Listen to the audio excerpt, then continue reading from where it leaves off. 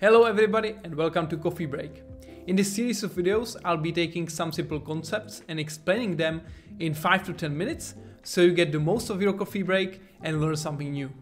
In the first episode I will be looking at content dialog in UNO platform and WinUI applications.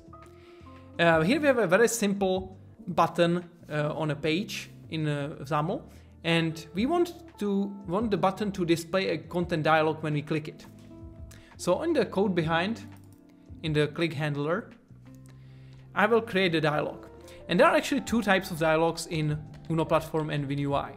There is message dialog and content dialog.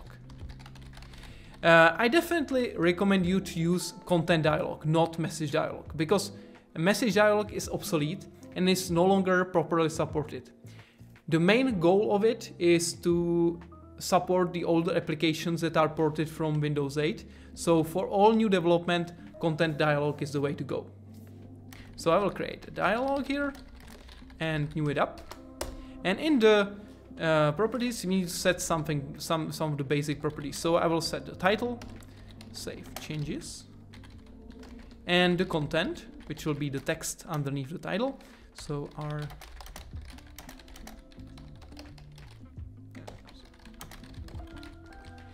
and the content, it can be anything. It can be a UI element, so you can put in some more complex UI. But for this simple example, I will just use this simple prompt. And the dialog by default has no buttons, so there is no way to close it. So it's very important that you define also the buttons that will be displayed underneath the text. So I will say yes for the primary button, and I will say cancel for the secondary button. And now we can also define what will be the default button. So the default button in this case will be a primary button.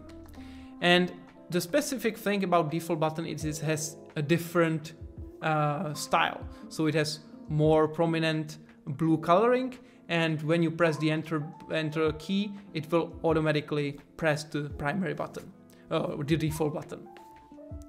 Finally, the important thing that is often forgotten is to set the XAML root. So I will set the XAML root to be the same as the page's XAML root.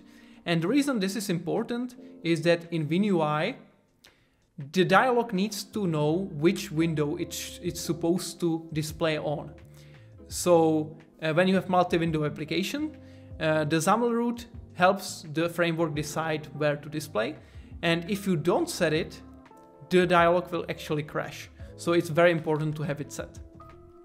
So now we have the dialog prepared, and I will say var result, and I will do await dialog.show async. And now the important thing here is that for this to actually work, we need to have the button click event as async, which I have here. But also, we need to make sure that system namespace is included. So if you accidentally removed it, or your resharper removed it, you definitely need to add it, because otherwise there will be underline here and you wouldn't be able to compile. So now that this is here, we can now check what was the result. So if result is equal to primary button, we will save changes. And else we can do something else, so cancel the process or revert the changes and so on.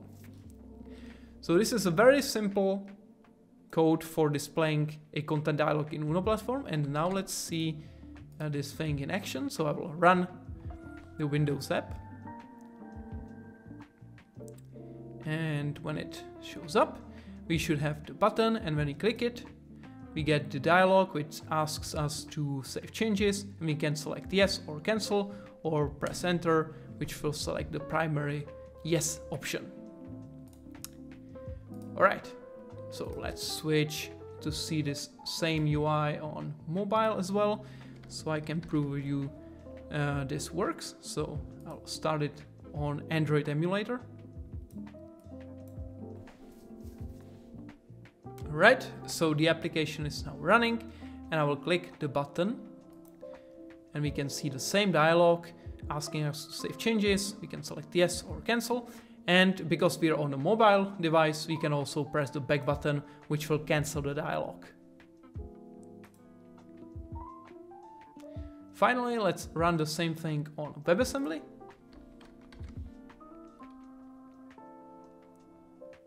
So here we are in the browser and the application is running. And if I click Save Changes, we again get the same dialog, which is asking us to save changes. We can press yes or cancel to dismiss it. So that's it from today's coffee break. I hope you enjoyed it. And you can subscribe to get notified about future coffee break videos or all other content that I will be publishing. So thank you for joining and see you next time. Bye bye.